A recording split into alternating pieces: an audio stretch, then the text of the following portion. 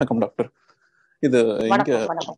இந்த ஊர்ல இந்த சமயத்துல இந்த பருவ மாற்றம்னால மரத்துல இலைகள்லாம் இப்பதான் வளர ஆரம்பிக்கும். ஸ்ப்ரிங்னு சொல்லுவாங்கல்ல இந்த ஊர்ல. நிறைய பேருக்கு காமனா இந்த போலன் அலர்ஜி அப்படின்ட்டு அலர்ஜி ஃபார்ம் ஆகும் இந்த ஒரு மாசத்துல.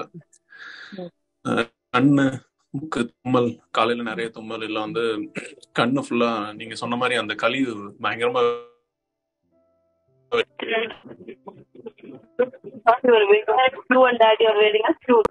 சார் விட்டு விட்டு கேக்குது, விட்டு விட்டு கேக்குதுங்க. ஹலோ சார், விட்டு விட்டு கேக்குது. I think அவங்களோட क्वेश्चन டாக்டர் நாங்க பேசுறது கேக்குதா? கேக்குது, நீங்க பேசுறது. நான் ஒன்னும் பிரச்சனை இல்ல. நான் சொல்றேன், அவங்க கேள்வி எனக்கு புரிஞ்சிடுச்சு. அதாவது டஸ்ட் அலர்ஜி மாதிரி அதான் நசியம் is best for pollen allergy. அந்த ஆயில் பாத்துக்கும் நசியம் செஞ்சுட்டீங்கன்னா உங்களுக்கு அந்த போலன் உள்ள போகாத மாதிரி தடுத்துக்கும். மேபி இது உள்ள போயிட்டு ஹிஸ்டமின் செக்ரியேஷனை வந்து இன்டியூஸ் பண்ணும்னு நினைக்கிறேன். எனக்கு தெரியல, நம்ம அங்க இருந்து பார்த்தாதான் அதனுடைய சூழ்நிலை நமக்கு தெரியும். இங்கேயும் மகரந்தம் வெளியேறக்கூடிய அந்த ஏப்ரல் மேல டஸ்ட் அலர்ஜி பீப்புள்ஸ் எல்லாம் இருந்தாங்கன்னா அது ஒத்துக்காதுன்னு சொல்லுவாங்க. பட் நான் என்ன சொல்றேன்னா, வெளியில எல்லாமே இருக்கும், உங்க உடம்ப அதற்குள்ளர அடாப்ட் பண்ணிக்கிங்க. அதுக்கு தக்கன மாற்றிக் கொள்வதுதான் சரியான முறை. நீங்க வந்து அது இப்படி வருது அப்படிங்கறதுனால உடனே நம்ம தடுத்துக்கிறதுக்கு நம்ம வந்து வேற எந்த மெத்தடும், நான் அடிக்கடி நம்ம வந்து சொல்லக்கூடிய விஷயம், உங்க உடம்புல ஹிஸ்டமின் செக்ரியேஷன் கொஞ்சம் அது யாருக்கு அதிகமா இருக்கும் நான் சொல்றேன். ஹிஸ்டமின்னா எமோஷனல் பர்சன்ஸ்க்கு வந்து நிறைய ஹிஸ்டமின் செக்ரியேஷன் அதிகமா இருக்கும். தோஸ் ஆர் அண்ட் கடகராசி அண்ட் ரிஷபராசி அண்ட் மீன ராசி, இந்த பீப்புள்ஸ் எல்லாம் வந்து கொஞ்சம் எமோஷனலான பீப்புள்ஸா இருப்பாங்க.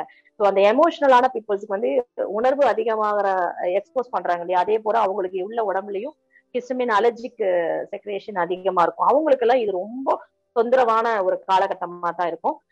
பொதுமக்களுக்கு எல்லாருக்குமே இது இருக்கு அப்படிங்கிற மாதிரியான சூழ்நிலை இருந்துச்சுன்னா முறையான எண்ணெய் குளியலும், அதே மாதிரி கண்களுக்கு அஞ்சனம் விடுவதும், அந்த நசியம் சொன்ன இல்லைங்களா, 1.5 மாசத்துக்கு ஒரு டைம் நசிய விடுறது. இந்த சீசன்ல நீங்க 1 மாசத்துக்கு ஒரு டைம் நம்ம விட்டுக்கிட்டீங்கன்னா அந்த டைமை வந்து நீங்க கடந்து போலாம். ரொம்ப பிரச்சனை வருதுன்னா 15 days ஒன்ஸ் கூட விட்டுக்கலாம், உங்க தேகத்துக்கு பொறுத்து. ரொம்ப நன்றி டாக்டர்.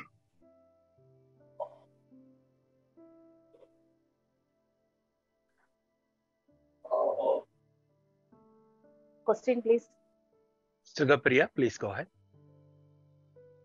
வணக்கம் டாக்டர். எனக்கு ஒரு கொஸ்டின் என்னன்னா, குழந்தைகள் வந்து இங்க மோஸ்ட்லி அமெரிக்கால இருக்கிறவங்க பாத்தீங்கன்னா அந்த ஆஃப்டர் கொரோனா பாத்தீங்கன்னா அந்த கேம்ஸ் இல்ல ஒரு இன்டீரியர்லயே வீட்டுக்குள்ளேயே வளர்ற ஒரு சூழ்நிலை தான் எங்களுக்கு இருக்கு. ஸோ அப்ப பாத்தீங்கன்னா இந்த ADHD அப்படிங்கிற மாதிரியான ஒரு இது வந்து எல்லா மோஸ்ட்லி ஆல் ஓவர் கிட்ஸ்க்கு இங்க அந்த மாதிரி இருக்கிற மாதிரி நான் கேள்விப்படுறேன். So attention deficiency, focus deficiency, அந்த பிரெயின் ஃபாக். ஸோ இதுக்கெல்லாம் சித்தால ஏதாவது தீர்வு இருக்குங்களா? இல்ல என்ன மாதிரி நாங்க வீட்டுல இருந்தே என்ன குழந்தைகளுக்கு நீங்க சஜஸ்ட் பண்ணுவீங்க இந்த மாதிரி ஒரு இதுக்கு? மேடம், இது வந்து நாட் ஒன்லி இந்தியாவிலையும் சீக்கிங் அட்டென்ஷன் இஸ் நவடேஸ் அதிகமாகிட்டு தான் இருக்கு. ஸோ அந்த கேஜெட்டோட மொபைல் அந்த வேற எதாவது யூஸ் பண்ணிட்டு இருக்கிறதுனால வரக்கூடிய தொந்தரவுகளாக பாக்குறோம். இங்கேயும் அந்த மாதிரி பிரச்சனைகள் குழந்தைங்க சந்திச்சுட்டு தான் இருக்காங்க. நான் பொதுவா என்ன சொல்லுவேன்னா, மனிதனும் man is a social animal அப்படின்னு சொல்லிட்டு நிறைய மேடைகள்ல பேசும்போது நான் சொல்லுவேன். மனிதன் என்பவன் எப்பவுமே வந்து நிறைய கூட்டத்தோடவும் மக்களா பழகிட்டு என்டர்டைன்மெண்ட் பண்ணிட்டு இருக்கிற வரைக்கும் அவனுக்கு வியாதியே கிடையாது. அதனாலதான் இந்தியாவில வந்து மாதம் ஒரு திருவிழா இருக்கும், 15 நாட்களுக்கு ஒரு வழிபாடு இருக்கும், மாதம் ஒரு திருவிழா கண்டிப்பா இருக்கும். பௌர்ணமி எல்லாம் திருவிழாக்களாக இருக்கும், அமாவாசை எல்லாம் வழிபாடுகளாக இருக்கும். ஏதாவது ஒரு பகுதியை நோக்கி நகர்ந்து போயிட்டு வரணும், போயிட்டு வந்துட்டு அது நம்ம வந்து கூட்டமா போகணும், வழிபாடு செய்யணும், இன்ட்ராக்ஷன் அப்படி பீப்புள்ஸ் அப்படி இருக்கும் போதே நமக்கு வந்து பெரிதாக மனமும் உடலும் சரி பாதிக்கப்படுறதுக்கான வாய்ப்புகள் மிக மிக குறைவு. அந்த திருவிழாக்கள்ல வரக்கூடிய உணவு வகைகள் இங்க வந்து ப்ரிவென்ஷனா ஃபுட்ஸா தான் இருக்கும், டிசீஸோட ஃபுட்ஸா தான் இருக்கும். அதனால இங்க வந்து அப்படி இருக்கும். நீங்களும் அங்க இருக்க குழந்தைங்களோட வந்து விளையாட விடுவதுதான். வீட்டுக்குள்ள அடைச்சு வச்சுட்டு நான் இதை வராம எப்படி தடுக்கிறதுன்னு என்ன கேள்வி கேட்டா நான் என்ன பதில் சொல்ல முடியும்? தயவு செஞ்சு வெளியில குழந்தைங்க குழந்தைங்களை விடுங்க. நிறைய சோசியல் பிஹேவியருக்குள்ள கொண்டு வாங்க. நிறைய குழந்தைங்களை குழந்தைங்களா விளையாட விடுங்க, பேச விடுங்க. அந்த குழந்தைங்க பருவத்துக்குள்ள இருக்கிற குழந்தைங்களோட அவங்க பேசும்போதுதான் அந்த அடாப்ஷன் வரும். என் குழந்தைய நான் வீட்டுக்குள்ளதான் வச்சுப்பேன், ஆனா அதுக்கு ADHD வரக்கூடாதுன்னு சொன்னோம்னா அது நான் ஒத்துக்கொள்ளவே மாட்டேன். நிறைய குழந்தைங்களோட விளையாடும் போது கண்டிப்பா அது குழந்தை பருவத்தை என்ஜாய் பண்ணும். அதுக்கு கண்டிப்பா ADHD ஸ்பெஷல் சைல்டுக்கு எல்லாம் ட்ரீட்மெண்ட் இருக்கு. நீங்க தனியா பேசினாதான் என்னால சொல்ல முடியும். கண்டிப்பா மேம், ரொம்ப தேங்க்ஸ். தேங்க்யூ.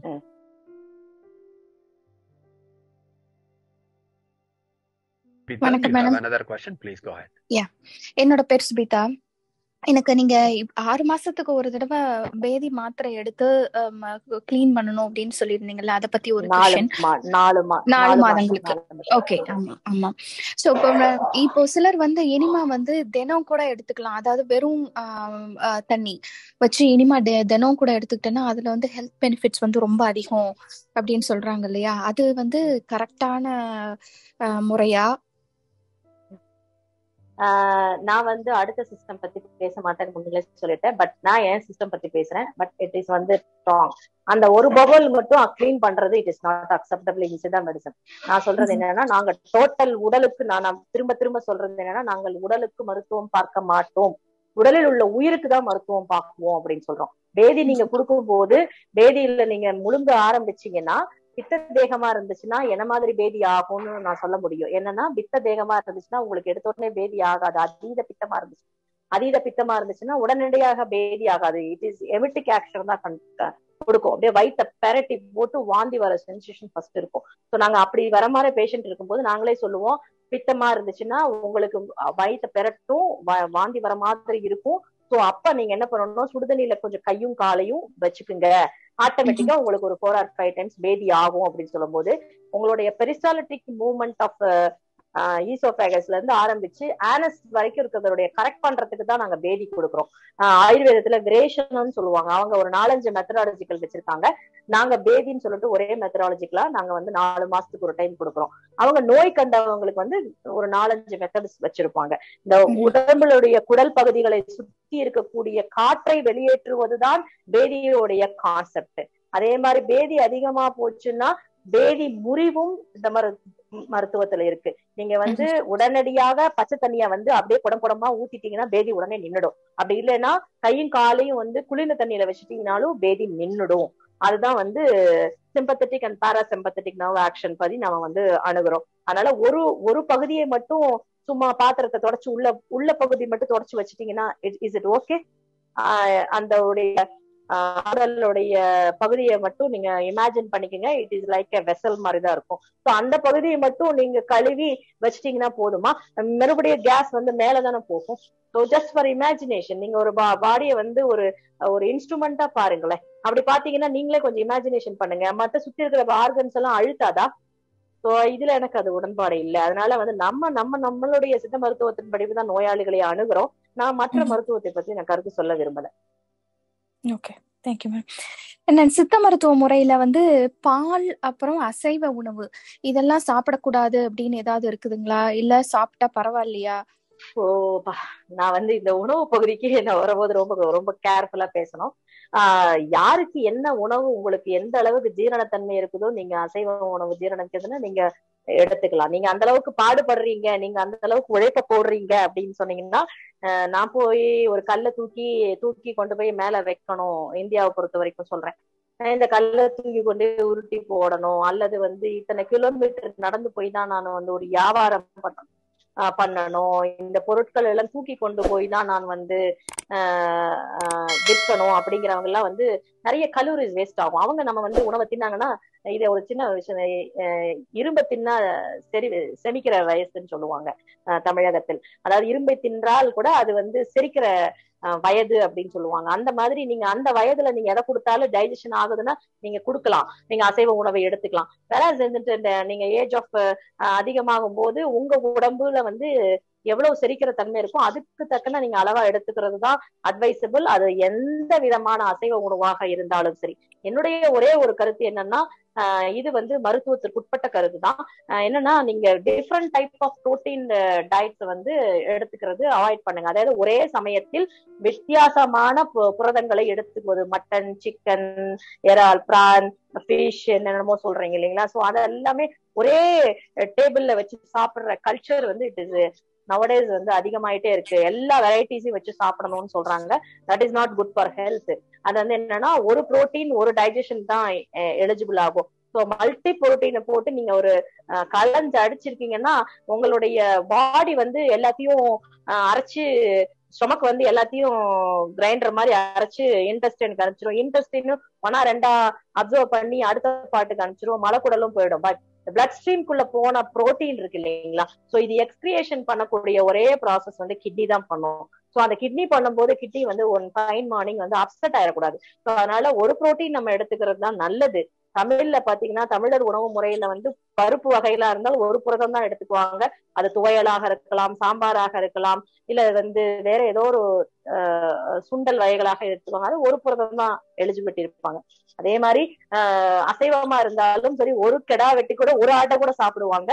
அந்த ஒரு புரதமா தான் இருக்கும். அந்த காலத்துல எல்லாம் அப்படிதான் இருக்கும். திருவிழாக்கள்ல ஒரு ஆடு வெட்டி கூட சாப்பிடுறவங்க எல்லாம் கூட இருப்பாங்க. ஆனா அது ஒரு ஆடாதான் இருக்கும். இப்ப அப்படி எல்லாம் டின்னர் இருக்கிறது இல்ல. ஆடு, கோழி, மீன் எல்லாமே அந்த புரோட்டீனை நம்ம பார்க்க வேண்டியதா இருக்கு ஒரு ஃபங்க்ஷனுக்கு போனாலும்.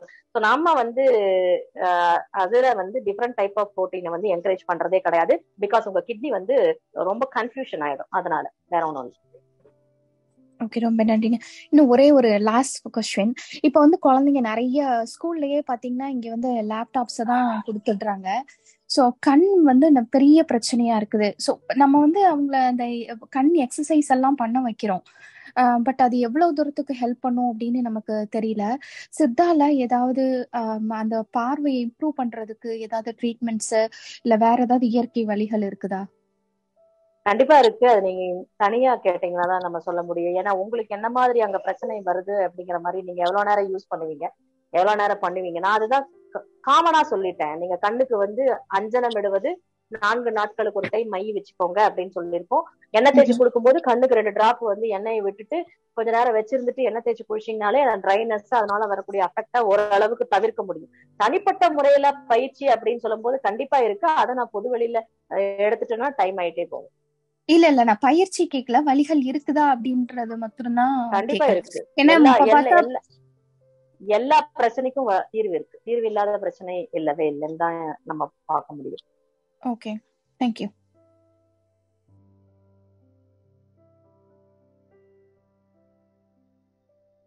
அவ்வளவுதாங்களா கொஸ்டின்ஸ்? கஸ்தூரி ஒரு ஆமா, மிக்க நன்றிங்க செஷனுக்கு. வணக்கம். எனவே வந்து இந்த எல்லாருக்கும் இருக்க ஒரு ஜெனரிக் கொஸ்டின், சரிங்களா? பொதுவான கேள்வி, உடலை குறைப்பது எப்படி, ஆக்டிவா இருக்கிறது எப்படி? நீங்க எந்த யூடியூப் போனாலும் சரி, கூகுள் பாத்தீங்கன்னாலும் சரி, எடுத்த உடனே இந்த கொஸ்டின் தான். யாரு சின்ன பொண்ணுங்க, பெரிய பசங்க, வயசானவங்க, பையன் பொண்ணு எந்த டிஃபரன்ஸ் கிடையாது. அவங்க நல்லா இருந்தாலும் சரி, நல்லா இல்லைனாலும் சரி, எடுத்த உடனே கேளு, எப்படி நான் ஆக்டிவா இருக்கிறது, எப்படி உடம்ப குறைக்கிறது? சும்மா ஒரு ஜெனரிக் கொஸ்டின். இல்ல, இது ஜெனரிக் கொஸ்டின் தான். ஜெனரிக்காவே நான் ஆல்ரெடி ஆன்சர் பண்ணிட்டேன். நம்ம வந்து பள்ளி வெளியேற்றுவது ஒரு முறை. நம்ம கிட்ட வந்து நீங்க ஒரு 5 kg 6 kg வெயிட் குறைச்ச ஸ்லைட்ஸ் கூட இருந்துச்சு. அது நான் போட்டேனான்னு தெரியல. லேட்டஸ்டா 5 to 6 kg ஒரு ஃபீமேல குறைச்ச இருக்கு. மெடிசன்ஸ்ல குறைக்கணும்னா, ஏன்னா இப்ப அப்படிதான் வர்றாங்க, குறைக்க முடியும். பட் பொதுவா நான் என்ன சொல்றேன்னா, வெயிட் போடாம எப்படி தடுத்துக்கிறது அப்படின்னா, நம்ம சொன்னோம் இல்லைங்களா, பசித்தாலே ஒழிய உணவருந்த மாட்டோம் அப்படிங்கிற மாதிரி ஒரு கான்செப்ட்ல இருந்துக்கிறது. நம்மளுடைய ஜீரண உறுப்புகளை வந்து சரியா வைத்துக்கிறது.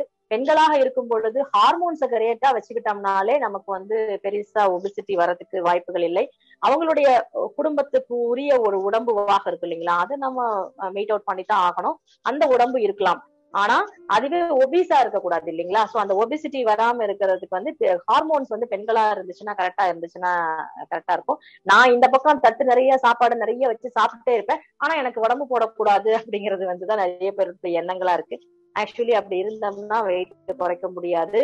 அவங்களுக்கு பசிச்சா சாப்பிடலாம். காலை உணவாக வந்து பச்சை காய்கறிகளோ, நம்ம இது ஹெல்த் டிப்ஸ் சொல்லும் போதே பிரியனகா விதியை சொல்லும் போதே நான் ஒண்ணு சொல்ல மறந்துட்டேன். தமிழோட உணவு முறையில வந்து நான் ஆரம்பத்துல வந்து பச்சையாதான் சாப்பிட்டு இருந்தேன் அப்படின்னு சொல்றதுக்காக நம்ம உணவு முறையில பச்சடி வகைகள்லாம் வச்சிருப்பாங்க. It is rich in anti accident. இப்போ கேரளாவை பொறுத்த வரைக்கும் பாத்தீங்கன்னா ஒரு 5 to 6 டைப் ஆஃப் பச்சடி வந்து இலையில இருக்கும் அப்படிங்கிறத நம்ம ஒரு ஃபங்க்ஷன் போனாலும் பார்ப்போம். இன்னுமே வந்து நம்ம தமிழ்லயும் பாத்தீங்கன்னா இந்த அவியல், இந்த பச்சடி இதெல்லாம் வந்து ரிச் இன் ஆன்டி ஆக்சிடென்ட். பச்சையா உள்ள போச்சுன்னா உங்களோட பிளட் ஸ்ட்ரீமை வந்து அதிகமா முதிர்ச்சி விடாம, செல்களை வந்து சீக்கிரமா முதிர்ச்சி விடாம தடுக்கிறதுக்கான ஃபுட்ஸ் தான் அது.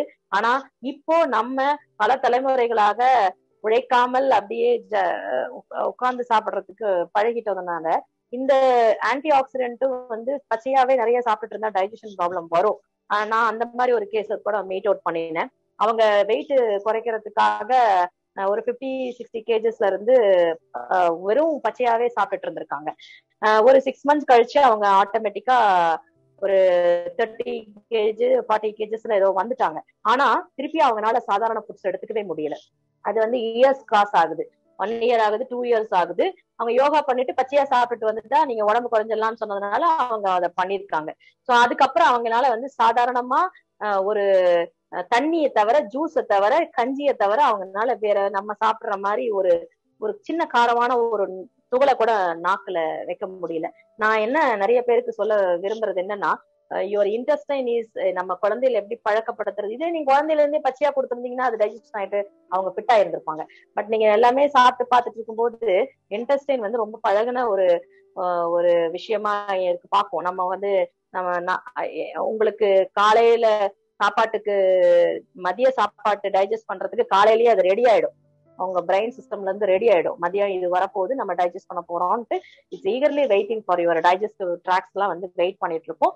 அதுக்குரிய என்சைம்ஸ் எல்லாம் வந்து வெயிட் பண்ணிட்டு இருக்கோம். அப்ப நீங்க பச்சையா சாப்பிட்டே பழகிட்டீங்க, ராங் டைம் பழகிட்டீங்க அப்படின்னா அதுக்கப்புறம் என்ன ஆகும்னா, நீங்க சாதாரணமா ஒரு இட்லி சாப்பிட்டீங்கன்னா கூட அந்த பொண்ணு வாய் அலறுது அப்படின்னு சொல்லிட்டு நமக்கு ட்ரீட்மெண்ட் பண்ணாங்க.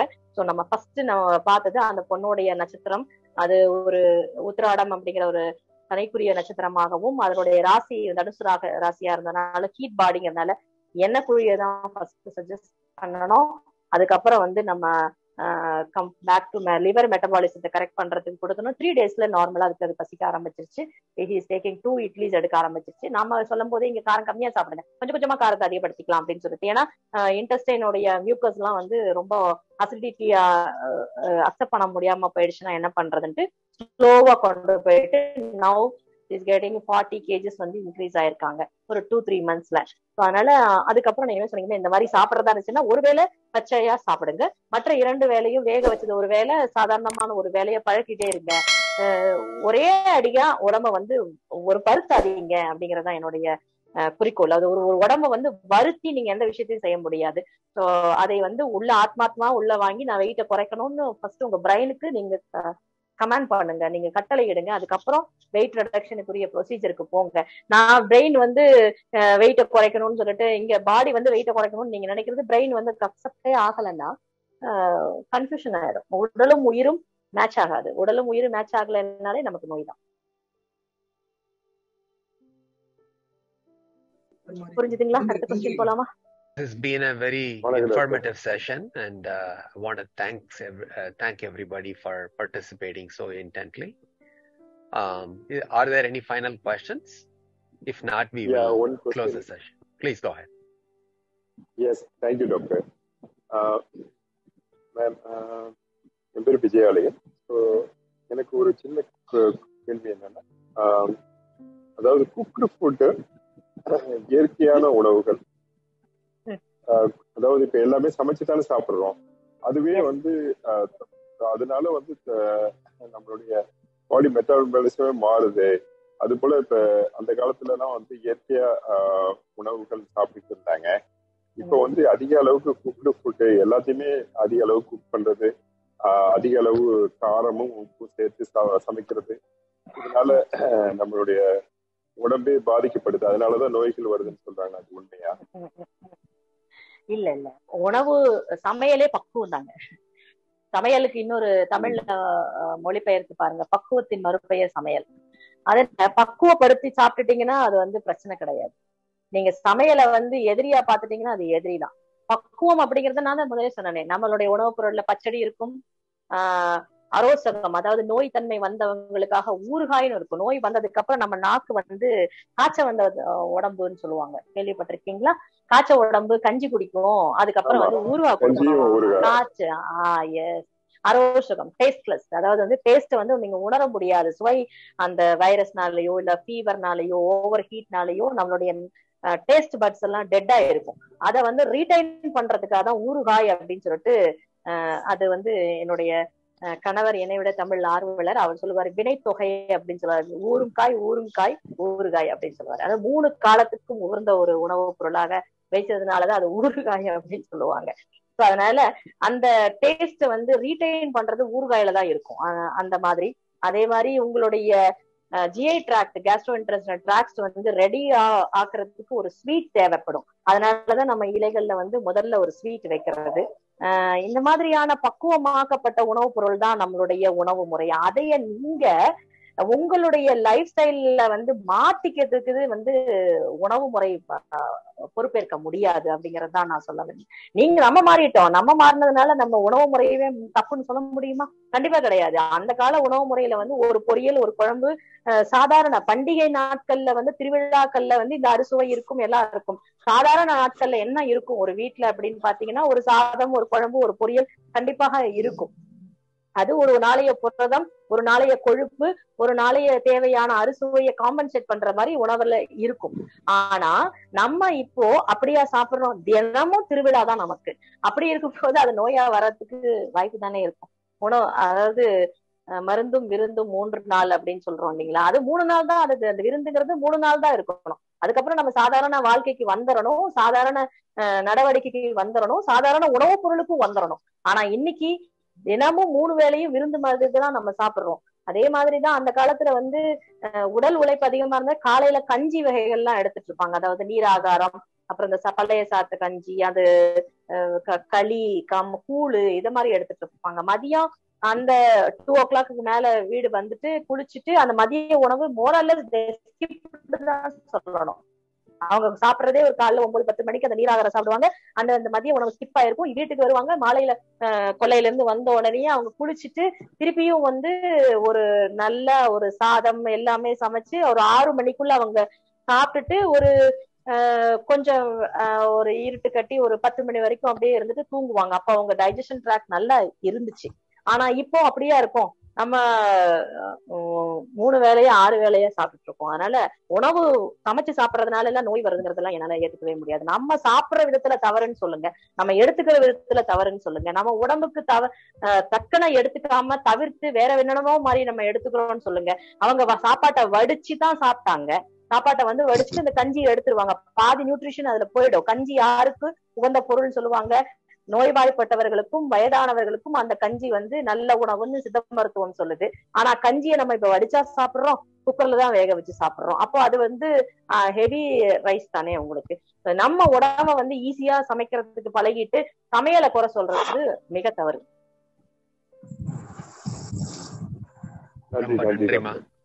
ரொம்ப நன்றிமா, நல்ல விளக்கம் கொடுத்தீங்க. You gave excellent explanations and pointed answers to everybody's questions. So it's such a wonderful and informative session. Would you please kindly share your contact information when people need to contact you for any specific consultations? எனக்கு உங்களை போல ஒரு சின்ன விஷயம் சொல்றேன். எனக்கு வாய்ப்பு ஏற்படுத்தி கொடுத்த எனக்கு யாரு பேரெல்லாம் நிறைய பேர் தெரியாது. திரு அண்ணாதுரை என்பவர் தான் நம்மள பேசி நம்மள பர்மிஷன் வாங்கி நம்மள சம்மதிக்க வச்சாருன்னு தான் சொல்லணும். எனக்கு வந்து எல்லா இடத்துலயும் சொல்ற மாதிரி எனக்கு சித்த மருத்துவத்தின் மேல மிகப்பெரிய காதல்னு சொல்லலாம். அப்படிதான் சொல்லணும். இது வந்து தொழில் அப்படின்னு சொல்றது வந்து எனக்கு உடன்பாடு கிடையாது. எனக்கு என்னைய அடையாளப்படுத்தின ஒரு விஷயம் அது வந்து சித்த மருத்துவம் தான். அந்த சித்த மருத்துவத்தை வந்து நான் நேசிச்சு செய்யணும் அப்படிங்கிறதுக்காக தான் நான் ஒவ்வொரு வழிகளையும் ஜோதிடத்தை அதுல உள்ள புகுத்துறது, மன சம்பந்தப்பட்ட விஷயங்களை உள்ள புகுத்தி நம்ம மருத்துவம் செய்தாதான் நம்ம குணப்படுத்த முடியும் அப்படிங்கிறது தான் இருக்கு. என் வாழ்நாளில இந்த வியாதியை வந்து குணப்படுத்த முடியாதுன்னு அப்படின்னு சித்த மருத்துவத்தினால சொல்லவே கூடாது அப்படிங்கிறது தான் என்னுடைய அதிகபட்ச இலக்குன்னு வச்சுக்கோங்களேன். சோ அதனால நம்ம வந்து அதுக்காக தான் நம்ம இந்த டாபிக்கே பேசுறதுக்கு ஒத்துக்கிட்டோம். இதைய நான் கூறிய விஷயங்களை நீங்க கடைபிடிச்சு இத நீங்க வந்து நடைமுறையில கடைபிடிச்சு சித்த மருத்துவத்தின் மேல உங்களுக்கு ஒரு நம்பிக்கை ஏற்பட்டுச்சுனாலே நான் இந்த மருத்துவம் படிச்சதற்குரிய மிகப்பெரிய பாக்கியமா நினைக்கிறேன்.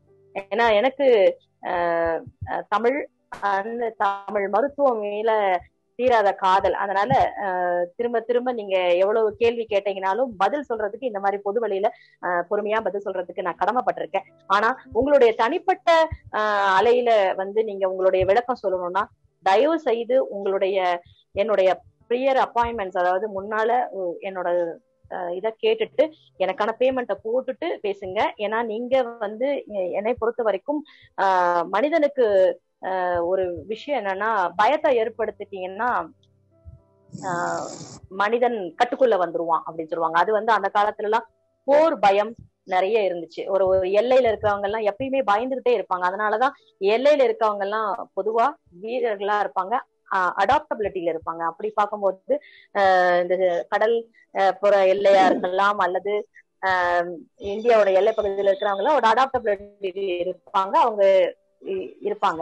சோ அதே மாதிரி நம்மளும் உங்களுக்கு வந்து நோய் பத்தின பயம் அதிகமா இருக்கிறதா தான் நான் அதிகமா உணர்வேன். ஏன்னா அங்க இருக்கவங்களுக்கு எல்லாம் ஈஸி டு அப்ரோச்சபிள் இல்லைங்கிறதுனால எப்பயுமே நோயை பத்திய பெரிய விளக்கங்கள் எதிர்பார்த்துட்டே இருக்காத மாதிரிதான் நான் உணர்றேன். அதனால உங்களுடைய தனிப்பட்ட அலையில இதுக்கு தீர்வு இருக்குன்னு சொல்லிட்டேன்னா கண்டிப்பா அதை நான் குணப்படுத்தி கொடுத்துருவேன். இல்ல இது தீர்வு இல்ல அப்படின்னு சொல்லிட்டீங்கன்னா இந்த டைம் டியூரேஷன்ல இவ்வளவு நாள்ல தீர்க்க முடியும்னா அதை தீர்க்க முடியும். இது தீர்க்க முடியாதுன்னா நான் முன்னையே விலக சொல்லுவேன், இல்லைங்க இது தீர்க்க முடியாது, நீங்க அந்த மருத்துவத்துக்கு போயிட்டு வாங்க, மெயின்டைன் பண்ணிக்கலாம். சோ இந்த மாதிரியான விளக்கங்கள் திரும்ப கேட்ட கேள்விகளையும் தவிருங்கள் அப்படிங்கறத நான் சொல்றேன். தனிப்பட்ட அலையில என்னுடைய டைம் பொறுத்து நீங்க பர்மிஷன் வாங்கிட்டு கண்டிப்பா பேசுங்க. ஏன்னா உங்க டைம் வேற, என்னோட டைம் வேற. சோ தனி அலையில கண்டிப்பா உங்க அப்பாயின்மெண்ட்ஸ் போட்டுட்டு கண்டிப்பா பேசலாம். உங்களுக்கான மருந்துகளை எடுத்துக்கிறது அது உங்களுடைய இதுதான். நாம இங்கிருந்து அனுப்புறதுக்கெல்லாம் ரொம்ப ரிஸ்க் எடுக்கிறது இல்ல. இங்கிருந்து யாராவது அங்கிருந்து வரவங்களை வச்சு நீங்க வாங்கிக்கிறதோ இல்ல நீங்க அனுப்ப சொன்னீங்கன்னா அதுக்கு பேமெண்ட் போடுறதோ அது வந்து தனி. அதனால கரெக்டா கன்சல்டேஷன் பண்ணிக்கிங்க.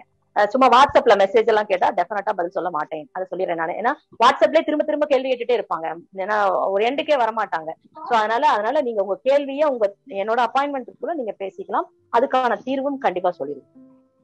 உங்களுடைய தொலைபேசி எண் கொடுத்தீங்கன்னா எல்லாரும் உங்களை சேர்த்து can you give your phone இருக்கும் இல்லீங்களா? இருக்கு, இல்ல நான் முன்னே ஷேர் பண்ணி நான் போட்டேன். நான் உங்களத போட்டேன். நீங்க ஒரு தடவை வாயில சொல்லிட்டீங்கன்னா எல்லாருக்கும் தெரியும். 9080 627144. நன்றிமா. Thank you, Dr. Geetha Mohan. You have been very patient with us and spent more time than what we have asked you to spend with us. So we are very thankful to all your information, your explanations, your recommendations. This is a wonderful session and it allowed us to complete our health mastery for the month of April in a very positive note. I really appreciate it and I hope everybody has gotten some benefit out of it. If there are specific questions, Doctor gave her direct phone number and you will be able to reach her directly, create a personal consult, and that way you can benefit as well on a personal basis. With this, I wanted to thank everybody for being so patient and listening, and I want to especially thank Shireen and Kasturi for helping translate as much information as possible.